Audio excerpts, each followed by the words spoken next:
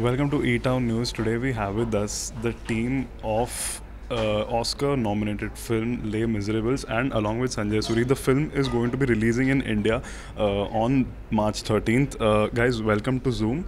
Hi Sanjay, welcome to Zoom. Okay, firstly Sanjay, I want to start with you. You've obviously seen the film.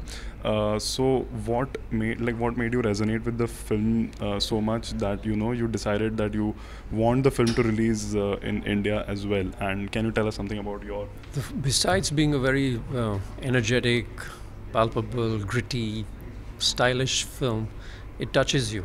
It touches you um, at a human level, and you get sensitized by the end of it. If you're not, and if you already are, then you really believe in the film. Yes, it's been termed as a political drama or something, but it's about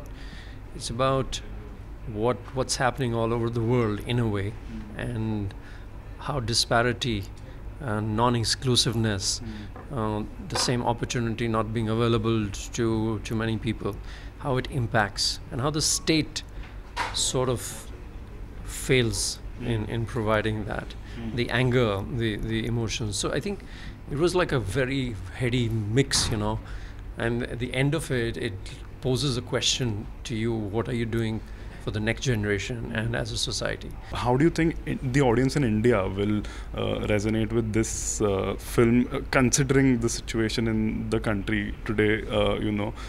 What is happening in Delhi. So, no, honestly, the timing we hadn't thought. Your first question: how would people receive this film?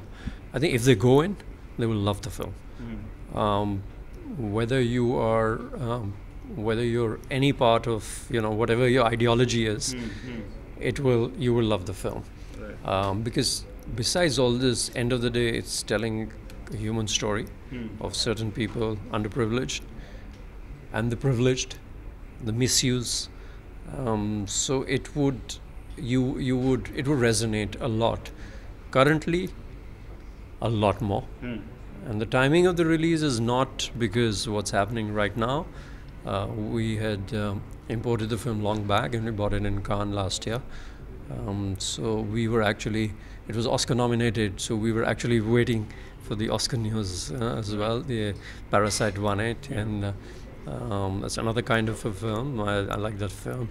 But my favorite is Les Misérables. Can you tell us something about your role in the film? You're playing one of the central characters, and as you said, you're playing a bad guy, a bad cop. How did you prep for the role? What did you do to get into the character, to get into the head of this bad cop? I play a bad cop, so violent, corrupted, and racist.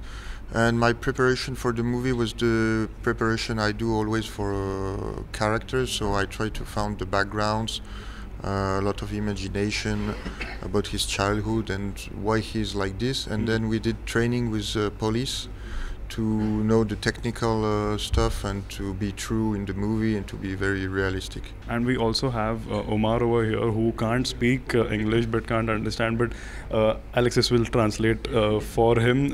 Can you tell us something about your character? He's a bad guy also. Voilà, le bras droit du maire. The right hand of the mayor, the street mayor. Okay. And how are you liking your visit in India? Have you been here before? No, it's the first time. We're very happy to be here. It's a lot of work, so we didn't went a lot out of the cities, but we like it. Right. You had Indian food? Yes. You like it? Yes. Right. Anything specific you had that you liked? I don't know. All the culture and all the different ethnic and people, it's very interesting, and all the history, it's very big history. I'm very curious to learn about it. Right, that's great. Thank you so much, Alexis. Thank you so much, Omar. Thank you, Sanjay. All the best for the film. Thank you so much. Watch E-Town News Monday to Friday at 9:30 p.m. only on Zoom.